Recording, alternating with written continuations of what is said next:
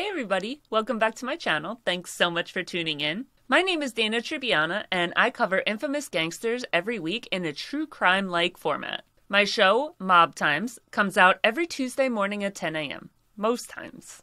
Well, it's Tuesday, it's 10 a.m., so here I am. If you're new here, welcome. If you've been here before, I hope you already know how much I love and appreciate all your love and support, and thanks so much for coming back every week. So, I've been trying to start off these videos with a little personal story about myself before just jumping into every week's gangster, because honestly, I've noticed that since I started doing that, my average watch time has skyrocketed. So, it looks like a lot of people are interested in my boring stories about my life, so I'm gonna go ahead and keep giving them to you. If you're not interested in my story and you just want to hear about this week's gangsters, I do put chapters into the descriptions of my videos. So you can go ahead and just click to the beginning of this week's gangster in the video chapters, and it'll skip my whole story time and bring you right to the beginning of the story about the gangster. So that's always an option. You don't have to listen to me blabber. So big news, everybody. I finally got a date for the embryo transfer. It's gonna be on March 30th, which is next week. I'll say again, I only say a lot of the stuff that I say on here because I know that basically nobody that I know in real life watches these videos. So if you are someone that knows me in real life and you happen to be in this video, shut up and don't spread it around, okay? I don't want to tell everybody that I know. But yeah, that's exciting for me. And it's funny because my sister-in-law, her birthday is January 30th. And if I have the embryo transfer on March 30th, my due date would be January 29th. She had a baby, and she had a baby on my birthday. And I was really upset about it because now I can't ever celebrate my birthday with his family again because it's the kid, you know? I'm joking. I'm not really upset. It was cool. But now I'm like, haha, I'm gonna pay you back, bitch. Get ready to have a baby with your birthday because that is not your birthday anymore. That is my kid's birthday, just like you did to me. I really like my sister-in-law. I get along really well with her, so there's no, bad blood or anything. It's a funny joke. So yeah, other than that, I had my first iron infusion last week, and I had Botox for my migraines. No, it's not so that I keep, looking pretty. I get them in my skull, my neck, and my shoulders for the migraines that I get from an injury. So after the iron infusion and the Botox, I have been getting these wild headaches. I'm talking cannot open my eyes if there's a light on. My eyes feel like there's daggers being jabbed in them. I usually get headaches for about a week after my Botox injections, and I get them every 3 months, so I'm pretty used to it, but hopefully I've gotten through the worst of it now, because even right now I have a headache, and it just sucks. If you have migraines, you know the absolute horror of getting them, and then you talk about a cluster of them. It sucks. I've been looking for ways to further my platform because, while I've seen a pretty huge explosion in following, I've gained, 1,000 followers since February, which is amazing. It just still feels so slow. And, I'll put a video up and it'll get, 300 to 400 views. And that causes soul death in me because I put so much work into each one of these videos. So my typical 1,000 to 2,000 views isn't much, but it at least makes me feel like it was somewhat worth it. It was worth all the work that I put in, that some people saw it. It had somewhat of an impact. So going down that route, I've been looking at media outlets and stuff to help with promoting my channel, my videos, stuff like that. And I was looking on one site, but then I found a girl doing reviews of that site and she tore it up. So I'm glad I found her site before I moved forward, because that shit was I don't know, it's somewhere between $200 and $400. It was a lot. And they legit do nothing. So we're right back where we started. I also applied to be a speaker at CrimeCon. I don't know if you know, but there's a convention going on in Florida in September, and it's wholly involving true crime. It definitely seems like it's way more your typical true crime stuff, talking about serial killers and specific cases and stuff. But I did apply, and even if they don't want me to speak, which more than likely I'm gonna get denied, so more than likely I'm not gonna be a speaker there. But even if I get declined, I'll definitely still be attending. because I love all things true crime, which is obviously why I do this. Like, yeah, I discuss mobsters and gangsters rather than, like, your run-of-the-mill true crime girly discusses, but I do it in the format that they do it because I absolutely love true crime. When I'm not working on my own channel, I'm usually listening to somebody else's podcast or videos or whatever about true crime. So it would be amazing to be able to talk there, but I'm super psyched to go in general. Not only because it's a huge opportunity to share my channel, obviously, but because I would like to see more women getting interested in the kind of videos that I do. When I first started my videos, my audience was like literally 90% men, 10% women. There was no females that had any interest in me whatsoever. It's a little more spread out now. I would say about 70-30 now. But women are missing out. And they see the name of a mobster and they're like, ugh, I'm not interested. And they move on. And they're missing out because they think that they have no interest in the mafia. But what I do is no different than what the girls do when they're like putting makeup on in their videos while discussing serial killers. I'm just like a botard and I can't do makeup at all in general, no less do makeup while I'm making a video. Like that will absolutely never happen. The point is, I would love to see more women have their eyes open to my channel and join my community because as much as I love my boys, you guys know I love you. But women are where it's at. Like, they're the ones that are gonna be so supportive of each other. They're gonna be the ride or die ones. They're behind you 120%. They're helping you share your channel. Like, women are incredible when it comes to supporters. So yeah, if you're going to be at CrimeCon, I hope I get a chance to meet you. Maybe I might dress up as a mobster. That would be kind of cool. People dress up when they go to Comic-Con as like comic people. I don't know why I couldn't dress up as a gangster. I could get down with dressing as like Lucky Luciano or Al Capone or something. I think that would be fun. Okay, so I have rambled enough. Let's go ahead and get into this week's gangster, shall we?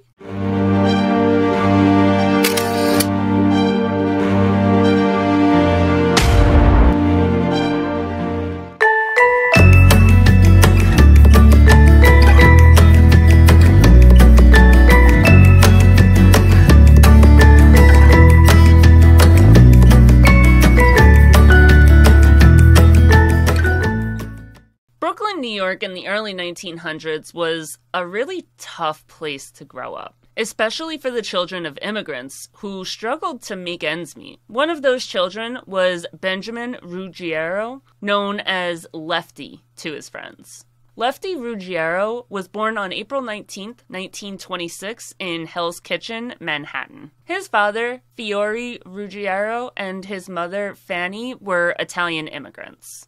Sorry I look a little different. I just was sitting here and I got a little itchy and then all of a sudden I was covered from like here to like here in hives. If you're listening, the tip of my hairline all the way down to like my sternum was just covered in, it looked like mosquito bites, but it was brutal. Closest I've come in a very long time to having to use my EpiPen, but I didn't, thank God. I just put some Benadryl cream on and the Benadryl cream kind of messed everything up, so I had to completely redo my face and my hair, but I got this far with my face and my hair, so there's no way I was just doing it tomorrow, so here we are.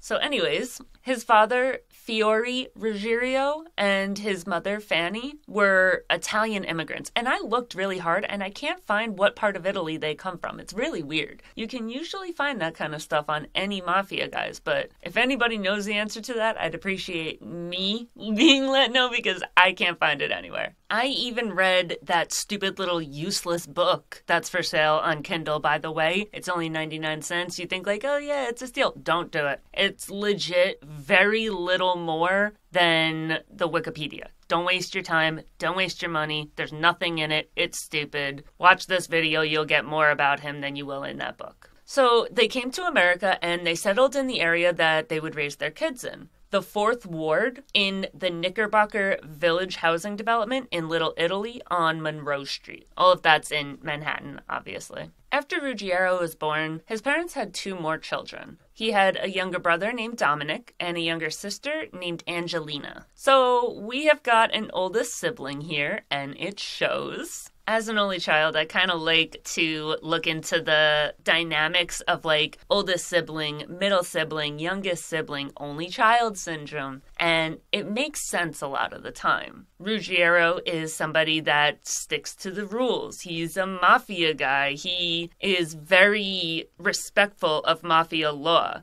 He is a gangster's gangster. And that's exactly what you would expect to see from an oldest child, a rule follower. Despite the hardships of growing up in poverty, Lefty's parents actually did a very good job with working on him morally. They instilled in him and his siblings a very strong work ethic and a sense of discipline. So these weren't wild kids just running the neighborhood. His parents cared. His father, Fiore Ruggiero, was a truck driver who would work a lot of hours, to provide for the family. His mother, Fanny, was a homemaker, and she was, your quintessential Italian stay-at-home mom. Lefty took the sense of hard work and dedication to heart, and he lived by that his whole life. But at the same time, he was a troublemaker. He would get into a lot of fights with other kids. And just pretty much, if he wanted to cause mischief, he was gonna. He dropped out of school at a really young age. And he started working these odd jobs, and he kind of presented it as, I'm working to try to help take care of the family, pay some bills, because even though his father worked all these hours and was never home, they were still very, very much so struggling. He worked as a delivery boy, a shoe shine boy, and a soda jerk. Lefty was a very bright and curious child. He loved to read and loved learning about history and current events. So he was someone that really cared about reading the newspaper. He was a talented athlete, and he played baseball and basketball in his free time. Despite the trouble that he got into here and there, his family was really, really important to him, and he did everything that he could to support them. So when he said, hey, I'm dropping out of school and I want to help take care of the family, it was actually true.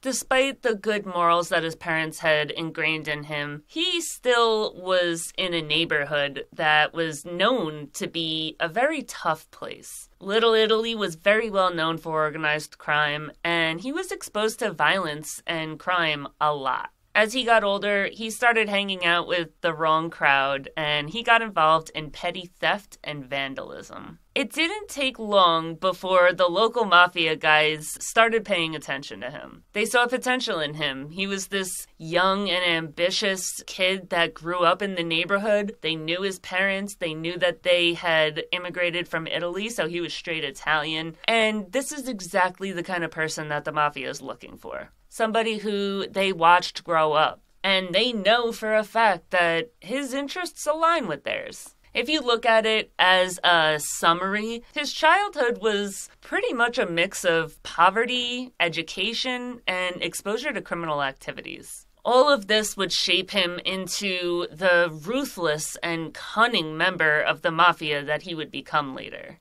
As a young man, Ruggiero joined the Bonnano crime family, and he was a street soldier under the capo Michael Sabella. Initially, when he got into the Bonnano family, started working under Sabella, he was an enforcer. He's carrying out acts of violence on behalf of the family. If they need somebody to go and rough up a store owner that's not up to date on his payments, Lefty's the one they're sending. If they need a gambling debt to be collected, he's gonna go break some kneecaps. So pretty much he's the one going out there and enacting any sorts of violence that needs to be doled out. Ruggiero quickly rose to prominence in bookmaking, extortion, and loan sharking. He was 6 feet tall, which is very, very tall for an Italian. Like, a lot of Italian men are short. It is what it is. And on top of that, he was lean. He had a very skinny stature and a narrow face. And he had a very distinctive look.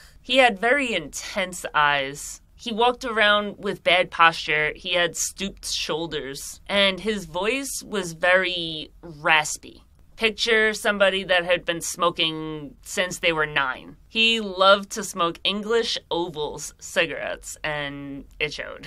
Ruggiero's brother, Dominic, changed his last name to Ruggiero in order to avoid being lumped in with the rest of the family because he came to be known as a mafia member. He had a bad reputation, and Dominic didn't want to be known as the brother of Lefty Ruggiero. So he changed his name to Ruggiero. He got an apartment with his fellow mafia soldier, which it was a really good friend of his, Anthony Mira, and they got an apartment on Monroe Street in Manhattan. So he grew up on Monroe Street. He lived on Monroe Street with his friend. He wasn't leaving that area. I'm willing to bet their headquarters was somewhere in the vicinity. And it was even said that Ruggiero kept a cigarette boat on the East River in New York, which is pretty cool. Imagine like, oh, I don't feel like waiting in traffic. Let's just go hop in the boat I have. Philip Rusty Rustali, the future head of the family, and Mira became really close friends with Ruggiero, and they just became like a threesome. This little pack that they had, it was a really tight circle, and they just really got along together. Before we go any further, I want to stop here and fully explain who Donny Brasco is. Donnie Brasco was a fictional character, and he was created by the FBI so that Agent Joe Pistone could go deep undercover and infiltrate the mafia. Pistone spent the first 6 months of his assignment in the Colombo family working with Anthony Mira. So Anthony Mira is the one that's living with Lefty, and Joe Pistone, who is going by Donny Brasco, is working with Anthony Mira. Mira, who is a member of the Colombo family at the time, is just kind of an associate of Brasco's. Brasco's cover was that he was a jewel thief, a savant in jewels. He was amazing at stealing them, selling them, appraising them, everything. Pistone's initial assignment was to infiltrate truck hijacking and fence any stolen rings or jewelry that the family had. The assignment was initially supposed to only last around 6 months. So 6 months after he started working with Mira, when Mira was arrested and sent to jail, he was supposed to just go back to his everyday FBI life. Mira was arrested for drug trafficking, and he was given an 8-year sentence. It didn't end up happening that Pistone just went back to FBI life because he ended up catching the eye of Lefty. And when Lefty took him under his wing and started introducing him to everybody in the family, there was a gold mine of information that the FBI was able to get. So the FBI was like, oh, hell yeah, stay where you are, bro. We'll continue paying you. You go out there, you be a gangster, and you just collect all the data. Bring me all the information. And they loved it. It's funny because when Anthony Mira got out of jail, he tried to reclaim Brasco. He said that Brasco belonged to him, not Ruggiero. And he even brought this issue all the way up to the commission. Like, he was pissed.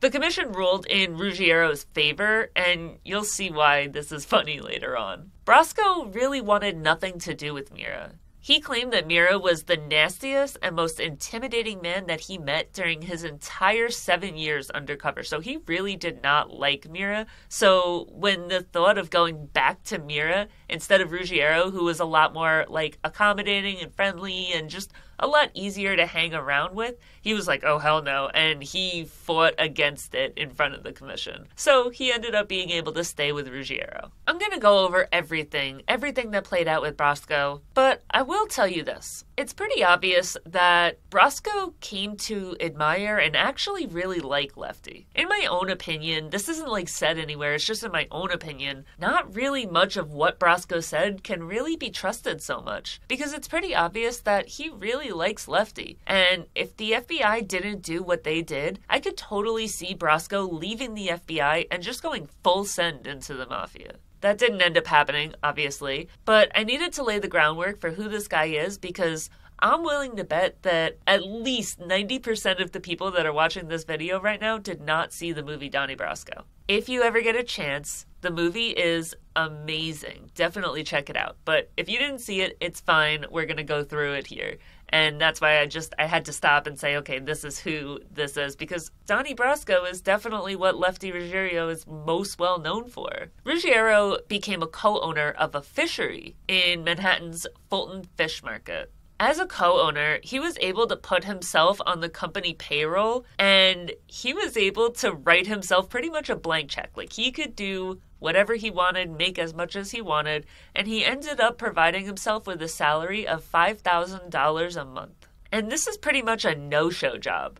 Figure this is somewhere in the 1960s, which means that $5,000 a month that he's making would be equivalent to around $51,000 now that he's just raking in and doesn't even have to show up for work. This man has it made. In the 70s, he bought a social club in Little Italy, and that's not hard to figure out where he came up with the money for it. Ruggiero was given a pet lion, so he actually was that guy and had a lion. In the movie, you can see Lefty being given a lion. Brasco says that they fed the lion about 20 to 30 steaks a day, and Lefty would walk the lion up and down the streets of Manhattan. In the movie, the lion was like grown. It was a big-ass lion. That's not how it was. It was given to him as a cub, and he ended up having to give it away when it got too big. When he gave it away, he brought the lion to a park. He tied it to a tree and then called the cops so that the cops would come retrieve him. But imagine being a passerby in the park that day. Just leisurely walking down the grass, and you got your little shit dog that's this big. And all of a sudden you look over and there is a grown-ass lion tied to a freaking tree in Manhattan. Dead. Right there. Dead. Goodbye. No longer living. He was known throughout the Mafia as somebody who really loved animals. So Sonny Black, who's another character that we're going to go over soon, got him the lion as a gift. So that will tell you about his reputation and how he's known for having an absolute obsession with animals. Ruggiero rose and became a made man in the late 1970s, which is just, I know I've gone over it a million times on here, but becoming a made man, it just means that you're untouchable. Nobody can touch you. If somebody so much as lays a hand on you, it is a death sentence for them. Being a made man is just a very powerful and important role. So to become that, it's important. It matters. He's a made man. He's a very important man. And pretty much what it means is just a fully initiated member of the Mafia. So he was a made man in the Bonnano family. All in all, Brasco spent 6 years with the family, and he gained their trust. He spent the entire time gathering evidence and giving everything that he had back to the FBI, but he spent 6 years there. I feel like no matter what, even if this is the worst person ever that you're dealing with, you're gonna grow a relationship. You're gonna start to like them, even if you're an FBI agent. It doesn't matter. It makes sense why Brasco started to like him so much. Imagine spending every day of your life with somebody for 6 years. You're gonna come to like them. You just are.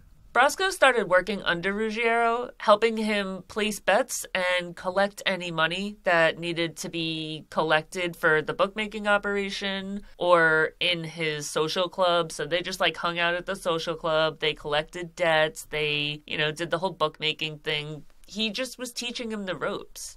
Ruggiero mentored Brasco. And eventually, he even promised that he would sponsor him to become a fully made member. Lefty saw Brasco as a protege. He believed in him. He believed in his future. He fully had no doubts about this man. And would you? If you spent every day of your life for 6 years with somebody, would you have any doubts about them? No, you wouldn't. But all the while, Brasco is just sitting here gathering intelligence. He's wearing wires. Every single important thing that happens, he has a handler, and he's going back and reporting everything back. The information that he gained would eventually lead to the arrest and conviction of dozens of Mafia members, including Lefty. Brasco was Ruggiero's best man at his wedding in 1977, and he frequently talked to him and helped him to deal with his son's heroin addiction. So this is real personal shit. This is not, oh, you're my coworker. This is like, you're my best friend in the entire world type shit. You're my best man.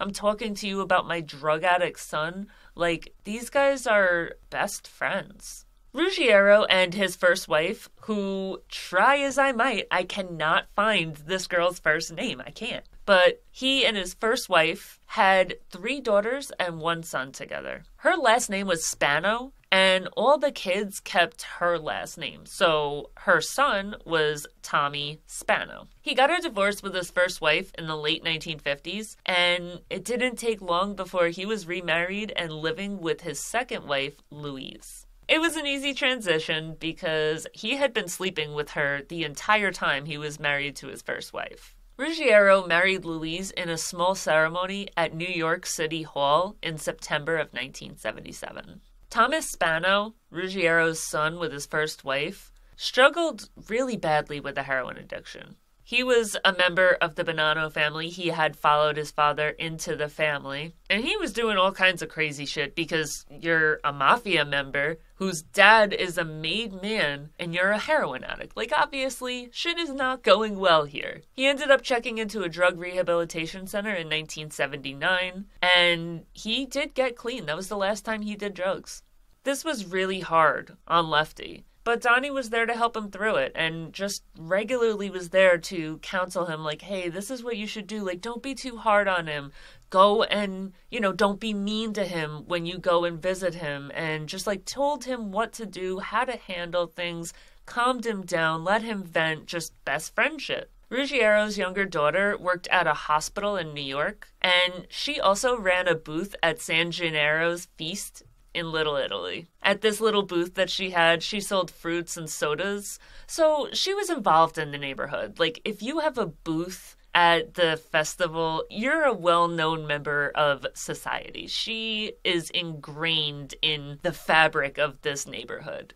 She lived with her mom, and they lived in the same building that Lefty lived in with his new wife. So even though they got divorced, they never really went too far from each other, and I'm assuming the relationship was amicable if they wanted to live in the same building. I'm willing to bet that even when he was married to his second wife, he was still banging wife number 1. Because he was banging wife number 2 while he was married to wife number 1, and then wife number 1 stays in the building. Like, come on. He's definitely banging that chick. But it's a pretty good setup. You got one wife on one floor and one wife on the next. You got kids with both of them. Like, cool. Go you, man. Who else? Joe Gallo had the same thing, if I'm not mistaken. I don't want to look it up. It's not really that important, but I'm pretty sure that Joey Gallo had 2 girls living in the same building, and he was banging the both of them. One was in a penthouse, one was, like, lower on the floor. And I'm pretty sure the girl that he was banging was the one that was in the penthouse, and his wife was, like, on the 6th floor or something.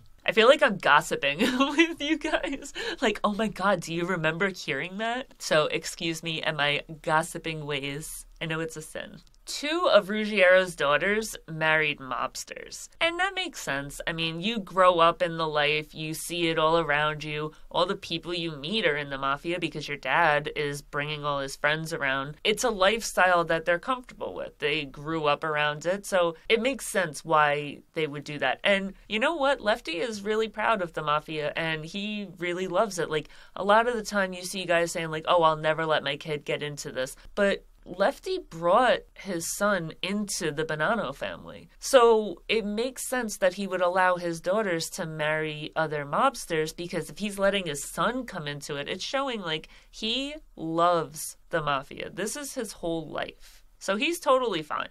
There's no, oh, I want better for my kids. I don't want my kids out there murdering and going to jail and blah, blah. No, this is the life, and just is what it is. One of his daughters married a man named Marco. Marco was a well-known, obnoxious kid, but he was dope as hell at safecracking. He was very Gotti-esque. He earned all of this money illegally, but he had no problem spending it out in the open. He lived lavishly. He had the nicest boats and the nicest cars and went on the nicest vacations. And Lefty had no problem with this because he's bringing his daughter on these nice vacations. He has his daughter living in the nice house, sailing on the nice boat. So Lefty doesn't have an issue. What went down with his son-in-law Marco has been cause for speculation for all of time. According to public reports, the Bonnano family learned that Marco was defrauding them.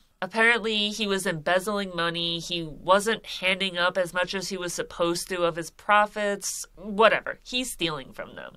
According to public reports, Lefty was ordered to kill his son-in-law, and he did. That was the talk of the town. That's what the police believed. That's what the public was told. But there was never any proof to back it up, so he walked away from it. According to Donny Brasco, or by the time this came out, Joseph Pistone, in his book Donny Brasco, My Undercover Life in the Mafia, what actually happened is that Marco had staged a heist. And in a turn of bad luck, the dude that he set up the heist against was actually another made man, and he didn't realize it until afterwards. When Lefty found out about this, he freaked out and even borrowed money from Brasco to try to pay the higher-ups to not have him hit. Like, he was like, here, take money, I'll cover his debts, I'll do whatever I have to do to keep him alive. This is my daughter's husband, this is my son-in-law, please don't kill him. This is according to Donny Brasco. Regardless of the events that led up to it, it didn't work. Marco vanished and his corpse was never found. Ruggiero was referred to as Lefty Guns or Lefty Guns. The term two guns was used because whenever he shot somebody, he would come at them with a gun in each hand. 2 hands, 2 guns. The nickname Lefty came from the fact that he only used his left hand to throw dice. Ruggiero committed numerous crimes as a soldato for the Bonnano family, including bookmaking, extortion, loan sharking, and a lot of murder. Ruggiero is accused of murdering about 26 people during his lifetime, but most people think it was way more than that. More than likely, it was probably more than 30. So let me set the scene for you now. It's the late 1970s. Ruggiero and Brasco are on vacation. They're in Miami Beach. They're enjoying a nice meal at a restaurant. It's an outdoor restaurant. The weather's beautiful. They're just loving life right now. Ruggiero is flipping through a copy of Time magazine when all of a sudden he comes across an article about the infamous Abscam scandal. The article detailed how FBI agents had posed as wealthy Arab businessmen to catch U.S. congressmen taking bribes. So this article is literally talking about FBI agents infiltrating organizations and taking people down, which is exactly what Donny Brasco is doing. So now he's sweating bullets. As Ruggiero is reading through this article, all of a sudden, a picture catches his eye. He comes across a picture of a white yacht that the FBI had used to entertain the congressman. The yacht's name was the Left Hand, and Ruggiero recognized it immediately. The Left Hand was the same boat that Brasco had provided several months earlier for a party. And this sends red flags flying in Lefty's head. He's flipping out. He's like, the Left Hand? My name is Lefty. You think I misremembered it? I'm 100% sure this is that boat. Like, do you think I'm stupid? And he's freaking out. He's like, why would the FBI use this boat that you provided for me? What does that mean? What is that? Are you FBI? And he's bugging. He turns around to Brasco and he's like, hey, you want to fucking explain yourself, please? I'd appreciate it. Brasco, though, he's quick on his feet. He's been at this a while and he comes up with an explanation. He says that he had borrowed the boat from a friend and he had no idea that the owner was related to the FBI. Ruggiero, he tentatively accepted this explanation. He didn't turn around and kill him, but his flags were raised. His spidey senses are tingling right now. But this incident was a really close call. Brasco knew that if Ruggiero had connected the dots, his cover would have been blown, and more than likely, Lefty would have turned around and shot him in the head. Like, he would not have made it out of that encounter if he didn't believe him. Again, I say, Ruggiero has 30 bodies under him. Do you think it's gonna matter that he's his friend if he thinks he's a cop? No, it's not. This incident just showed how close Brasco was to being exposed and how important it was for him to maintain his cover, because he knew his life was immediately forfeit if his cover was ever blown. It also was a huge eye-opening incident for Brasco as well, because he wouldn't expect Ruggiero to connect those dots. This man's supposed to be a stone-cold killer. He's supposed to just have murder on his mind. It's not supposed to be this, like, really smart, intuitive dude. And when he figured that out, when he looked and he was like, hey, wait a minute, 1 + 2 is not equaling 3 here. What the fuck? The math ain't math. And it was kind of like, wow, like, I underestimated this dude. He is really smart. At some point earlier in his life, before he met Donny Brasco, Lefty met Frank Balistrieri, who was a very well-known mafia boss and figure in the Bonnano family. Balistrieri was a powerful and respected boss, and he saw potential in Lefty. But Lefty did go back to Brasco and tell him, like, I am a little threatened by dude. Like, he has me on the edge of my seat. I'm not extremely comfortable with him.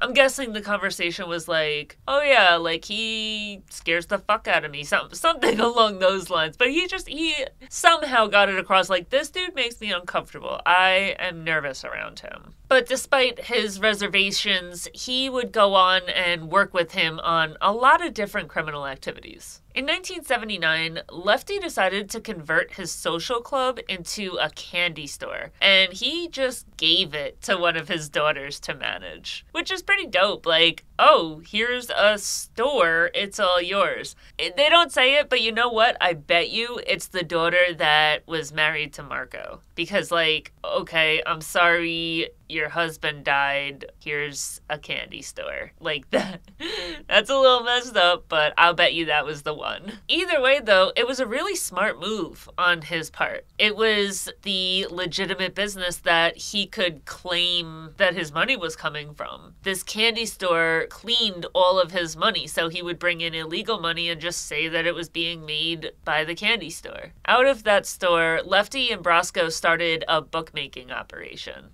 Bookmaking, which is also known as people who are bookies, is just when people take bets on sporting events and any other activity. So any kind of betting is bookmaking. This was a really profitable business for both Lefty and Brasco, and it allowed them to make a lot of money really quickly. Lefty, unfortunately, had to drop the partnership kind of soon, though, because he wasn't able to provide the initial required investment of $25,000. See, Lefty had a little bit of a gambling problem. I say little bit, but this man was a degenerate gambler. His inability to come up with the money was a really significant setback for him, and it made him realize that he wasn't as respected in the mafia as he thought he was. Like, it made him do a lot of self-reflecting. Like, maybe I'm not as loved and popular as I thought that I was. The experience was a pretty big turning point for Lefty, and it made him paranoid and pretty suspicious of the people that were around him. He became a lot more cautious and guarded, and he would even start to distance himself from Balistrieri and a lot of other high-ranking mafia members. Despite the setback, though, he would continue to operate his criminal enterprise, and he always remained a respected member of the Bonnano family. He would go on to play a significant role in various criminal activities, including drug trafficking and extortion. For Ruggiero, being a wise guy, a gangster, a mobster, it was more than just a job. It was literally his life. La Cosa Nostra was Ruggiero's life. he took that oath seriously. When they say this has to matter more than your kids, more than your wife, if your son is dying and we call you because we need you, you leave your son's deathbed. And he believed in that shit. He would have left his dying son's deathbed to be there for La Cosa Nostra. Not only did he have a respect for the life, but he loved the power and the respect that came with being in the mafia. Like, if you're a connected guy, you get a lot of respect. You get handed things. You go through the back doors to the clubs. You don't wait on lines. You are given things. Like, the community loves you. You're just a very well-respected person, and he loved that. One time, he said to Brasco, as a wise guy, you can lie, you can cheat, you can steal, you can finagle, you can cause a ruckus, you can do anything, and nobody can say a word about it. Who wouldn't want to be a wise guy? Ruggiero's reputation as a killer was well known among other mobsters. But on a daily basis, he wasn't a violent guy. He wasn't angry. He wasn't the type to just like hairpin trigger, lose his mind. He was a normal dude. He just killed people when he had to. He's like that serial killer that it's like, oh my God, I never would have suspected it. He's such a nice guy. That's Ruggiero. He was a smooth talker and a master negotiator. He always found a way to get what he wanted, and he very rarely had to resort to force or violence. He was the kind of person that was just friends with everybody. Everybody respected him. Everybody was friendly with him. He asked you about your mother. He was that guy that just a lot of people liked being around. One of the really big things, like one of the highlights of Ruggiero's career, is that he got really far in the mafia and never served time in prison. He had been arrested a bunch of times, but he always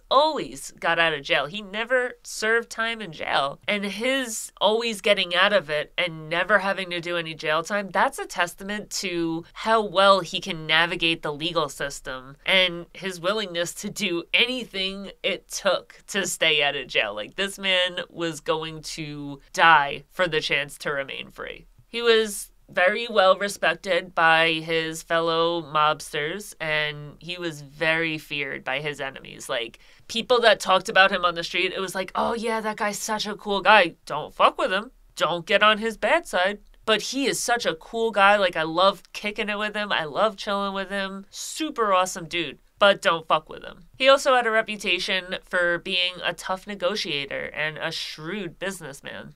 And everybody knew how loyal he was to the Bonnano family. Everybody knew what a gangster he was, how devoted he was to La Cosa Nostra. And they respected that. A lot of guys envied that because everybody in the mafia wants to be like that. Everybody wants their entire life to be La Cosa Nostra. Like, they want to love it as much as he clearly does. But a lot of people don't. You know, they have their own lives. They're selfish. They have self-interests. And La Cosa Nostra isn't the most important thing to them, but they want it to be. And that was something that made Ruggiero an idol to a lot of his fellow mafia members. By the 1970s, Lefty had become a significant player in the Bonnano crime family. He was involved in various illegal activities. He got in on everything. I'm talking drug trafficking, extortion, racketeering,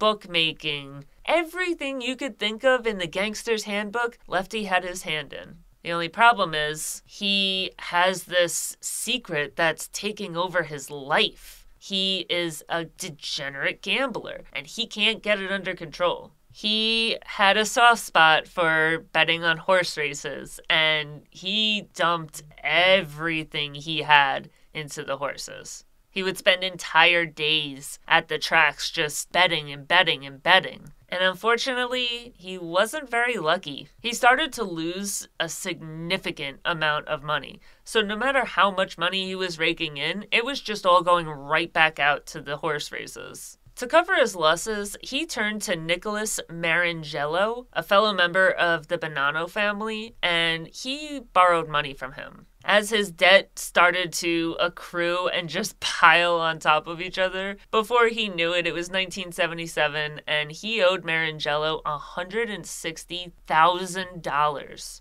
All from gambling. That would be only slightly under $800,000 today. So picture being in debt $800,000 to a mafia member. The Bonnano family had a strict policy that anybody that wanted to become a made man had to be debt-free. It's like buying a house. You cannot buy a house if you have any debt whatsoever. Like you have any collections or anything, it all has to be squared away before you can buy a house. Same thing with becoming a made man. He did manage to pay off his full debt by 1977, and then in 1977, that's when he was officially inducted as a made man. But he was $160,000 in debt, like Jesus Christ. So he pulls off this amazing feat and pays off all the money that he owes.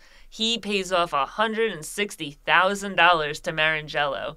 And by 1978, he was right back in debt to him. Because of how far in the hole he was going, the family intervened. And they pretty much put him on child support. They arranged for the revenues from anything that Lefty did to be transferred directly to Marangello to settle the debt. Because, he just kept going to the horse races instead of paying him back. And they're like, oh yeah? Okay, cool. Watch you not make money, and everything you do is going to go to pay off this debt.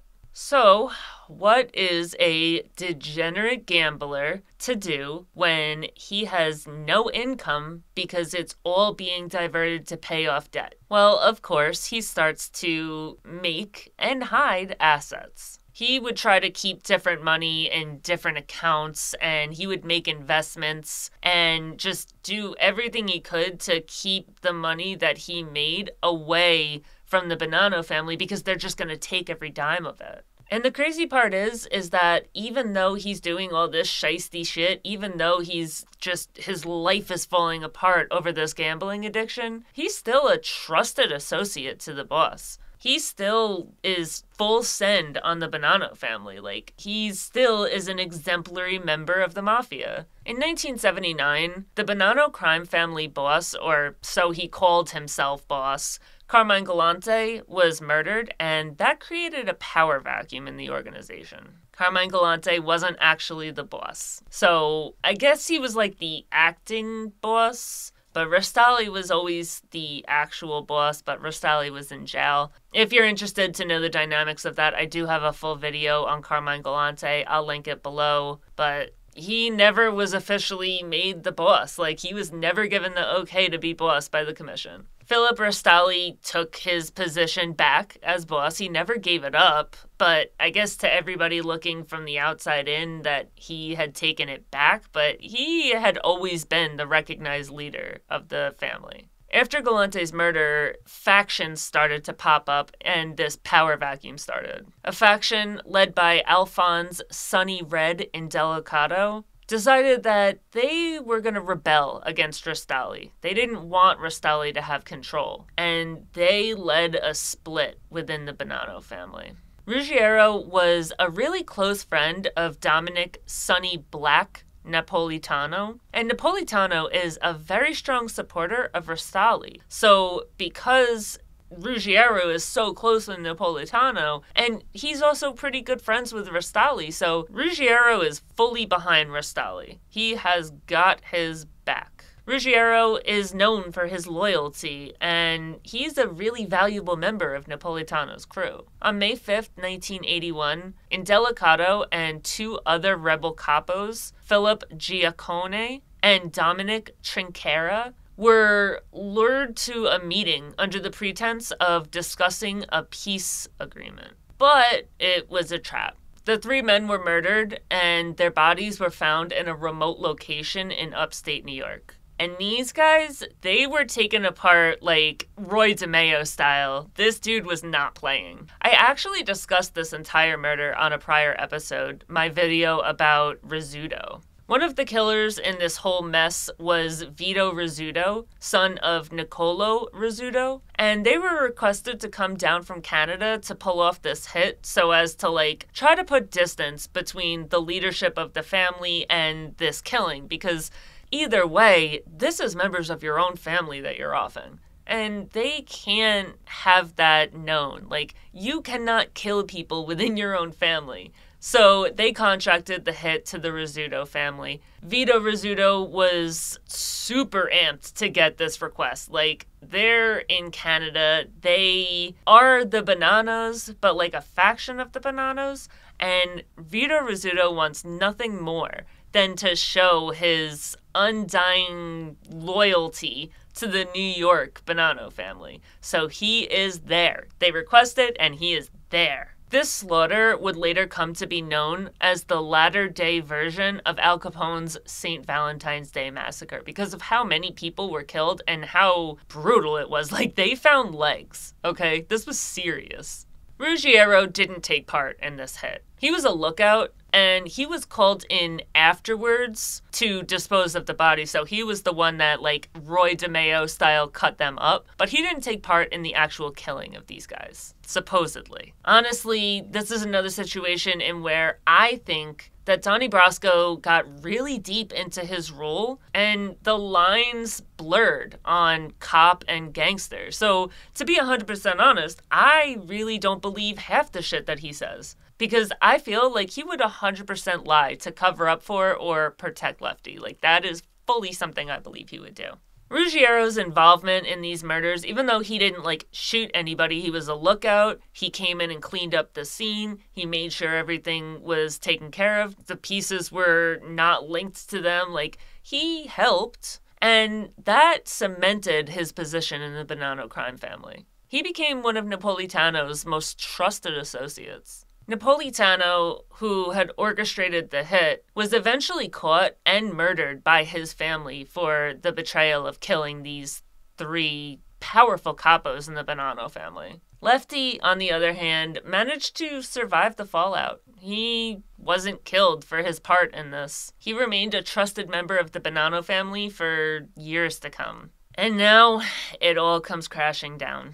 On July 26, 1981, the FBI's undercover operation, known as Donny Brasco, came to an end. For 6 years, FBI Agent Joe Pistone, under the alias of Donny Brasco, had infiltrated the Bonnano crime family, and Lefty had become his mentor and best friend. On this day, though, FBI agents visited the apartment of Anthony Napolitano, also known as Bruno, on top of the Motion Lounge, a popular hangout for the Bonnano crime family. Agents informed Napolitano of Brasco's true identity, and he was taken into custody. It's pretty telling that the FBI had to go in and seemingly go behind Brasco's back to blow his cover. As I said earlier, I fully believe that if they didn't go in and rat on him, Brasco would have just given up his life in the FBI and gone into full life as a mobster. When the Bonnano leadership learned of Brasco's true identity, they immediately turned their eyes to Lefty because he was the one who had brought him into the family. Lefty was interrogated and tortured by his fellow mobsters, but he refused to believe anything about Brasco. On August 29th, 1981, the FBI intercepted and arrested Lefty Ruggiero. He was charged with various criminal offenses, including drug trafficking, extortion, and conspiracy to commit murder. Conspiracy, not murder. He wasn't charged with murder. He was charged with conspiracy to commit. So, in other words, like, he was the lookout for this triple murder. That's conspiracy. You're in on it, but you didn't actually murder anyone. Lefty absolutely refused to believe that Brasco was an FBI agent. No matter how many FBI agents told him that this was the case, he was convinced that they were just playing mind games on him. Like, the FBI lies. They'll say that someone ratted when they didn't. Like, they're just playing mind games. This is my best friend. You're lying. In November of 1982, Ruggiero, along with Santora, Antonio Tomasulo, and Anthony Fat Tony Rabito, were convicted in a 6-week jury trial for racketeering conspiracy. Ruggiero received a 15-year prison sentence, and it seemed like his days as a member of the Bonnano family were over. Until trial, until the very day of trial, Ruggiero absolutely refused to believe that Brasco was an FBI agent. He was convinced that Brasco was a trusted member of their inner circle and would never turn on him. He wouldn't even believe that he was a rat. He's like, you guys are trying to tell me this is an FBI agent. Bullshit. Even if you told me, hey, this is a gangster, but he's ratting, I wouldn't believe you.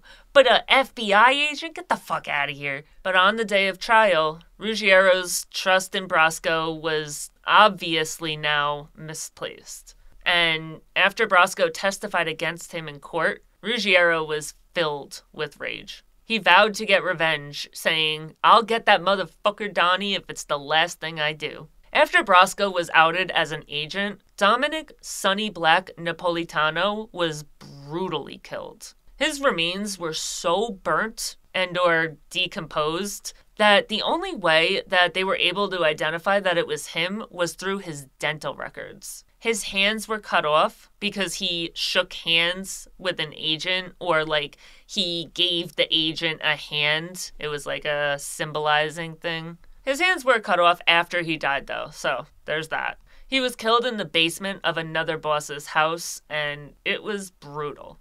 It wasn't a quick, clean, two to the back of the head situation. The shooter was having issues with his gun, and when he kept pulling the trigger but it wouldn't go off, Sonny asked them to make it good. So this guy shoots him but doesn't kill him. And Sonny turned around and asked to make it quick. I'm guessing quicker than it's going. Come on guys, kill me please, Jesus. I don't need to be shot 15 times. Put me out of my misery. Goddamn ineptitude of these mobsters, man. Sonny Black's murder is the one that's actually depicted in the movie as the murder of Lefty. In the movie, Lefty gets a call that he has to go meet up with his boss, and he knows that he's about to go get whacked. He takes all his jewelry off and leaves all his jewelry and his wallet and everything important to him at his home office. That way his family would have it, and whoever killed him wouldn't just steal it off his body. He walked out of his house knowing that he was going to be killed, and he stood up like a G and took it. He went to his death knowing that he was walking into his death. He didn't run to the feds because he was scared. He knew. He fucked up. He knew what life he had signed on for, and when everything fell down, he went to his death with his head held high. The Bonnano family was going to have Lefty killed. It only made sense. This was the most embarrassing thing to ever happen to any mafia family ever. And in their eyes, it was Lefty who brought Brasco down upon the family. And this is why I say it was funny that Anthony Mira had fought for Brasco to be his man. Because look at this, they're all dying. Ooh, you lost. Sucks to suck, man. If the FBI hadn't intercepted and arrested Lefty, they literally picked him up while he was on his way to the meeting where he was going to die. He 100% would be dead. He was on his way to the meeting. He did the same thing. He put all his jewelry down. He left his wallet at home. He was on his way to go get killed. FBI intercepted and arrested him. Once he was in custody, and don't get me wrong, the family still could have had him killed in jail. But they kind of made a tentative agreement with him. We won't come after you if you don't talk. You keep your mouth shut and we'll let you do you.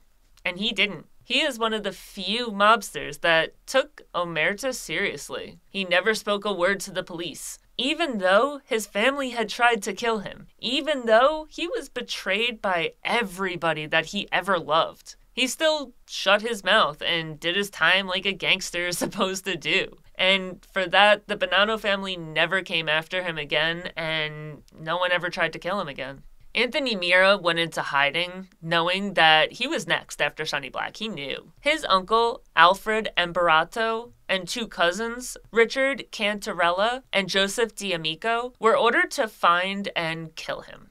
D'Amico was ultimately the one that was able to get him out of hiding. On February 18th, 1982, he brought him to a parking garage in Lower Manhattan, and while they sat in Mira's Mercedes talking, D'Amico shot him multiple times at point-blank range in the back of the head. At the end of the day, Lefty Ruggiero was basically a serial killer. What serial killer do you know has 30 bodies under him and never did a day in jail for murder? He puts Dahmer to shame. Dahmer only had 17 kills, and he was convicted for 15 of those 17 and given a 957-year sentence. Lefty got 15 years, and he died peacefully in his own bed. And while we're talking about body count, let's add here. The movie Donnie Brasco has Al Pacino playing this, lovable teddy bear of a man. And don't get me wrong, I'm sure he was. Nobody is just, pure evil. And he wasn't, a weirdo like Dahmer. But there was one thing for sure. This man was a stone-cold killer. This man was a gangster. He followed the rules, he killed when he was told to kill, and he did not give a shit about anybody or anything above La Cosa Nostra. This group of guys, honestly, it could be argued that this group of guys was the last group of guys that were true gangsters that adhered to La Cosa Nostra and the values that their forefathers had believed in. Omerta, loyalty, and respect. Joe Pacino eventually ended up being the first boss of one of the 5 families to turn state's evidence. He testified that Sonny got whacked over a power dispute, not over Donny Brasco. But let's call a spade and agree that this just is not the case. Why would he cut his hands off over a power dispute? That's just dumb. Yeah, I get it, you're getting rid of fingerprints, blah, blah, blah, but nothing else was done to try to hide his identity. Nothing else. His teeth weren't taken out, nothing. It was just his hands. That's a sign he was killed over Donny Brasco. Anything else is just laughable. So Ruggiero is in jail, and years go by, and his health begins to decline. In April of 1993, he was released from prison after serving almost 11 years. When he was released, though, he was suffering from lung and testicular cancer, and things were not looking good for him. On November 24th, 1994, Ruggiero passed away at home. The downfall of Lefty Ruggiero and his associates marked a significant victory for the FBI's fight against organized crime. The Donnie Brasco operation remains one of the most successful undercover operations in FBI history. This turn of events actually led the Bonnano family to being kicked off the commission. The 5 families were pissed that this happened. It was legit an embarrassment for the entire organization of La Cosa Nostra. The Bonnano family was really mad that they lost their seat on the commission. A whole war ensued and blah blah blah, but it did end up working in their favor. So really, the family really should have thanked Lefty. When the Mafia commission trials came up, the Bonnano family wasn't included in that mass indictment, and they were tried separately. The Mafia commission trials took down far less gangsters in the Bonnano family than any other family because they didn't have a seat on the commission, so they weren't included in the mass roundup that everybody else was. They were still included. They still had some members, but nothing like the rest of the families. A lot of times in these stories, I like to talk about the family of the Mafia member. The Mafia as a whole has a way of being passed down generation to generation. I don't remember the last time I've covered a mobster and haven't been able to tell you about some son, daughter, grandson, granddaughter, niece, nephew, some member of the family that followed their family member into the life.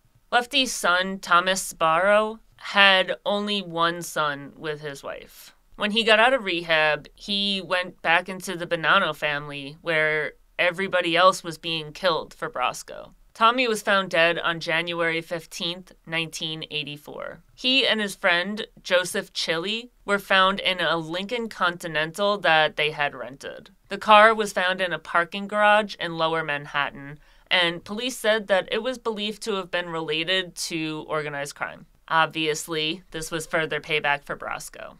I can't even imagine what Lefty went through sitting in prison knowing that this happened to his son. It's so sad. Lefty also has a granddaughter named Ramona Rizzo, and she joined the cast of Mob Wives in 2011. She was a real one. Even though her grandfather wasn't alive anymore, she could have said anything she wanted to. She never spoke a word about his dealings or anything like that. She just said that when she was younger, she didn't know that he was in the life, that she was close with him, and that was that. No secrets were divulged, no shit was talked, nothing. Ramona had her own little mafia scandal, and to be honest, I'm 100% behind her on this one. I think she was 100% in the right. She is still around, so I'm not really going to go through everything that went on with her, but if you're interested, Google is your best friend, Ramona Rizzo from Mob Wives, but I'm not going to be on here talking about someone that is fully still around. So anyway, that's all I have on Benjamin Lefty Ruggiero. Thanks so much for watching and hanging out with me today. Join me next week as I delve into the lives and legacies of some of the most fascinating and infamous gangsters in all of history. Please don't forget to like, share, subscribe, follow, comment, do all the things, and I'll see you next week. Bye.